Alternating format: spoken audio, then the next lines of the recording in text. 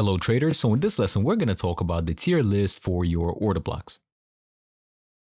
Before we actually jump in and start ranking our order blocks, let's understand what is an order block in case you're a beginner.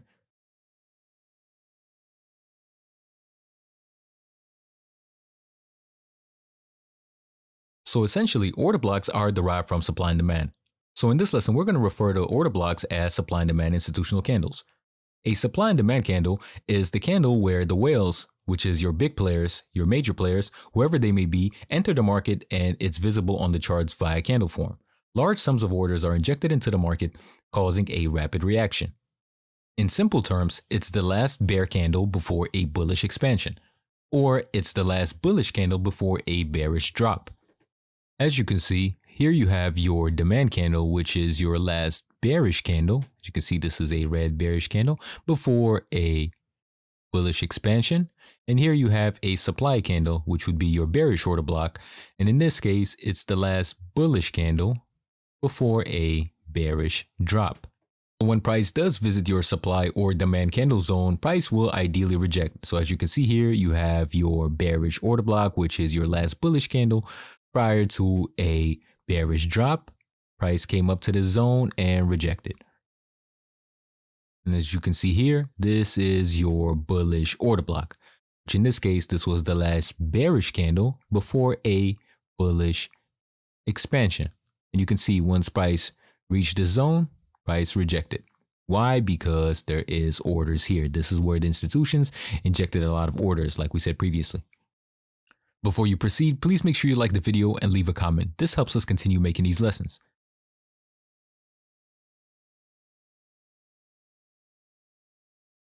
Let's talk about extreme order blocks. Extreme order blocks are located in your range extreme. So it's the bottom quarter and the top quarter. The bottom quarter will be your discount and your top quarter will be your premium. So you would like your order blocks to be located within the range extremes. So as you can see here, price break structure. This is our previous range, the swing high and this swing low. So this is our current range. So once price breaks this range, and if price comes back inside of this old range, now you would mark the new high as the top of your new range and your last low prior to the break as your new range low. As you can see here, price broke structure and came back inside of the range. So now your new range is this swing low and this swing high, and you will pull out your fib, mark your levels, which is this would be your discount and this would be your premium. And again, you buy in discount because it's cheaper to buy in discount, and you sell in premium. So if you're looking to purchase price, as you can see, price broke structure to the upside. So if price broke structure to the upside, you're looking to continue the uptrend. You would be looking to purchase price in your discounted zone. So price broke structure came back to your discounted zone to continue the trend. So now that price came back inside of the range, this would be your new high and that previous major low would be your new low. So what you want to do next is you want to pull out your fib and you mark your discounted area. So this would be your discounted area.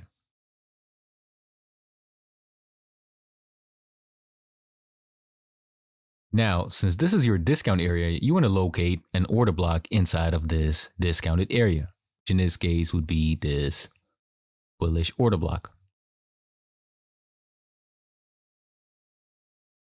So what are you waiting for now is a retracement. And what is the context and what is the best time to use your supply and the extreme supply and demand order blocks?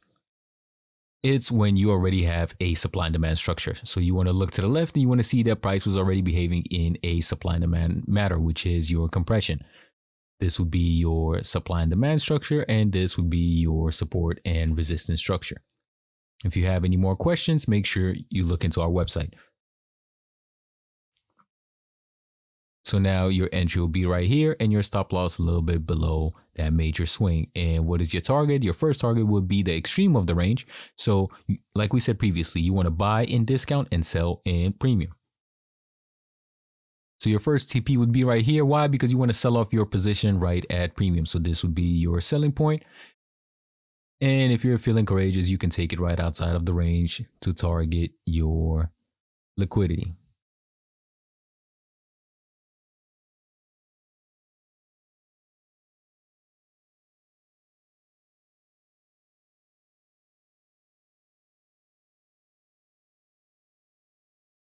So as you can see, the first target, which is where you're supposed to sell off at, which is your premium, price went there easily. Then price retraced again to grab more orders to attack the liquidity. And this is why I say you always want your first target to be majority of your position. So due to the positioning of this setup and the risk required, this setup is going into our S tier.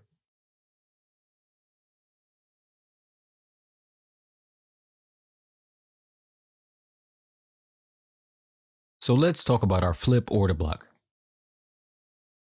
So let's say you have a bearish order block right here. You have your supply level right here, and price just completely destroys it. So now when price does revisit that area again, that supply level turns into a demand level. And now when price does revisit that area, you can expect an expansion. So let's look at this example. Here you have your bearish order block. So now price ran through your bearish order block. So this bearish order block now turns into a bullish demand zone. So now this is your bullish demand zone.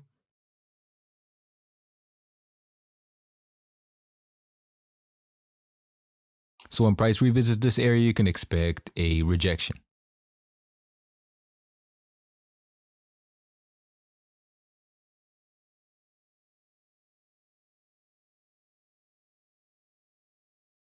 So let's take a look at this example. Here you have a bullish order block.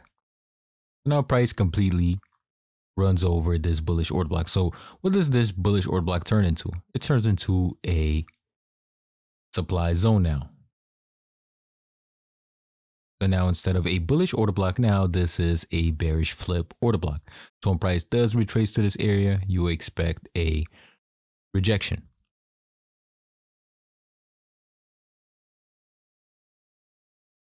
So we're going to put this setup in our C tier. Why our C tier? Because not only the probability, look at the positioning. If your entry is right here, for you to have a safe stop loss, it would be right above the extreme. So this would be your stop loss, and where would be your take profit? So you pull out your swing low and swing high, and your first TP would be your discount zone, like we explained previously.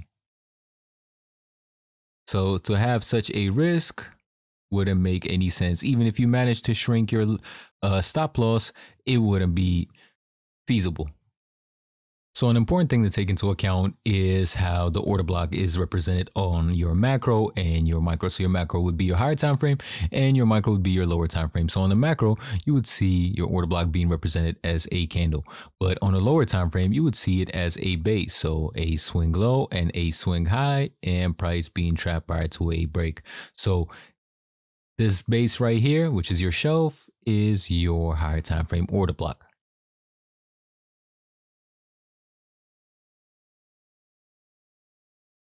So what is a hidden block? It's an order block that's located in the premium prior to the bullish break, or it's an order block that's located in the discount area prior to a bearish break. That candle is a representation of orders being injected into the market to break structure and force price to break outside of the range and possibly change direction of the market. The main characteristics to look for is struggle prior to the break of structure and watch orders accumulate in real time. The origins of the move preferably come from a purge or a reaction of a purge. So as you can see, prior to the bullish break of structure, you would see a resistance. You would see price approaching the level, finding resistance. Where's the resistance coming from? It's coming from the extreme, and it's coming from an extreme supply. Price rejects for a little bit and pushes up. What does this mean? This means that there were more buy orders injected, more buy orders than the sell orders in this extreme. So when price does come back, there's more than likely orders left to push price up. And same thing inverted. So before price breaks structure to the downside, remember that there is a level right here. There is a extreme discount level, which means there was an order block here. Buy orders were here. So price failed to push up and broke structure. So when price does retrace to this level, there is a lot of sell orders left that push this entire move.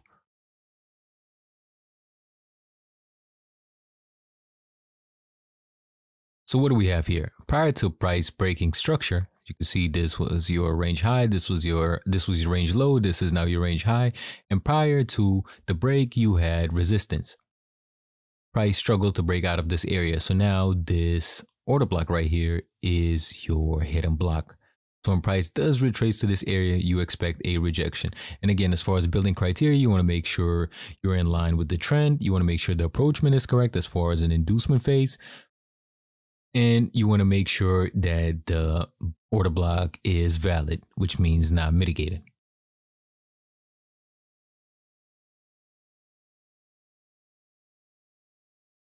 And price rejects from your hidden block.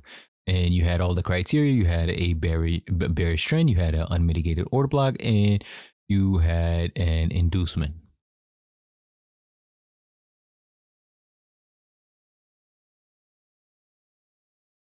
So this setup will go in our A tier. So why A tier and not your S tier? So as far as your stop loss goes, a lot of times the ratio is in your favor. You go back to your extreme, the ratio will be positive. But where I find the small problem is a lot of times there will be an extreme order block. And we know that price is more than likely to go to an extreme order block, especially like in this case, this is an unmitigated extreme order block. So price could always, instead of reacting from our hidden block, price could always reach for the extreme, react of the extreme before dropping. So an important factor to note is to never trade against the trend. Don't look at order blocks that are going against the trend. So let's say you're trading in this position right here. You're right here and you look to the left and you're looking for your order block. So right now we're on the 1 hour time frame, and like we said previously, these shelves are your higher time frame order blocks. So this would be a, let's say, a 4 hour or a 6 hour order block. Actually, let's go on the higher time frame for a better example. Okay, so this is your 4 hour order block.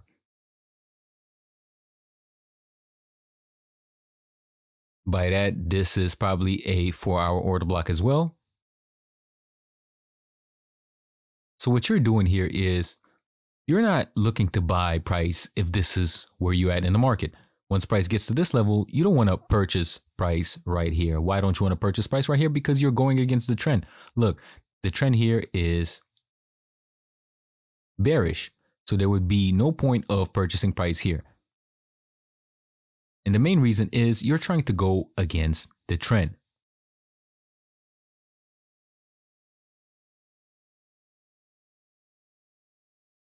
And if you want to learn more about building your criteria, make sure you enroll in our 3-in-1 bundle and use code ETMARMY for 20% off. So lastly, we're going to look at our fair price order blocks. So you want to mark your range, which was this low. This low was broken once price came back inside of the range. Now this is your new low and this macro is your new high. So you pull out your fib. Once you pull out your fib, you want to look at the fair price area, which is obviously not the extreme. So this is an extreme, this is an extreme, this is a fair price area. You're looking for order blocks in this gray zone. You want to make sure they're unmitigated, obviously. This is an order block that's in the top end of our fair price. What you'll be looking for is for price to approach this level and reject.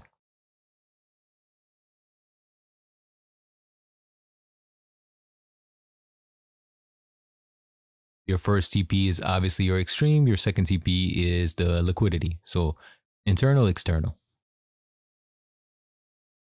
So this setup will go in our B tier. Why B tier? Because it's not far away from our extreme, which tells us that even if price starts rejecting here and wicks out right here, it can still find a rejection at an extreme, and your stop loss placement wouldn't be so bad.